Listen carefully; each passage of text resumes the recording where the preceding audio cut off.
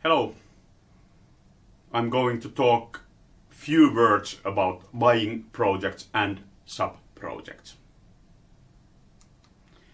And actually, I want to remind you about the project procurement process.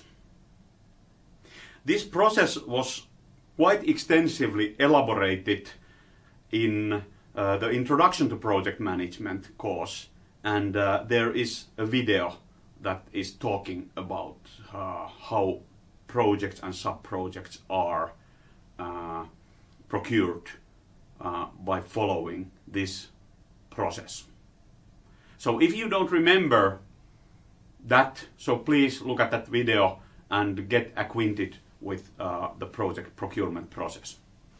In that same video, there also are the criteria for selecting a supplier, selecting a sub-project, for example.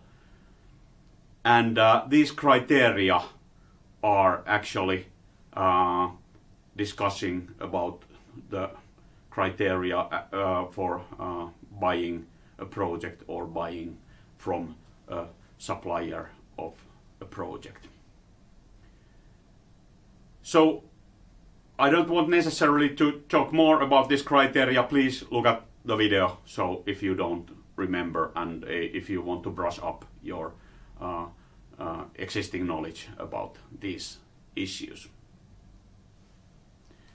Then there is another video about procurement packages and organizing by buying in the Introduction to Project Management.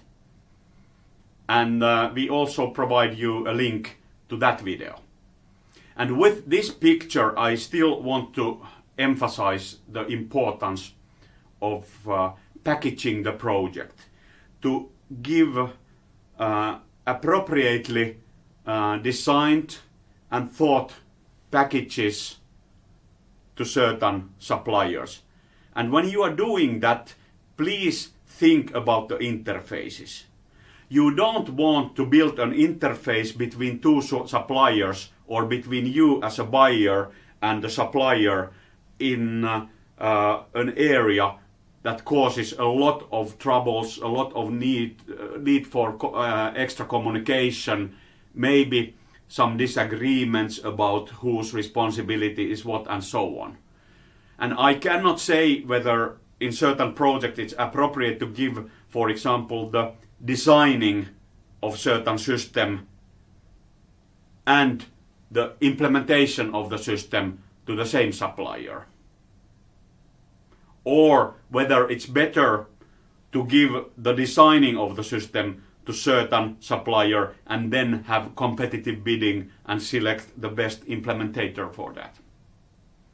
But also the interface question and also the scope question of in what kinds of scopes you procure or purchase projects, that is really significant. And it's really important to think about the kind of implementation strategy that you want to have in that project. It's also a question whether you want to give contractor responsibility for some area where you would like to have yourself a possibility to effect to that area during the project and keep, for example, the flexibility. Then don't necessarily give it out, especially don't give it out for a fixed price because you want to develop, for example, that system during the project when the knowledge accumulates after having started it and after having running the project for a while.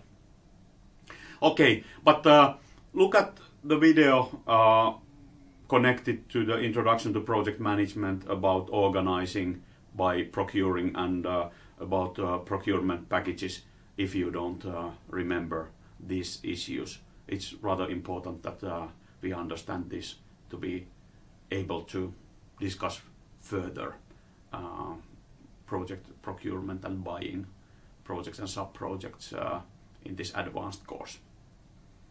Okay, Thanks. See you in the class soon.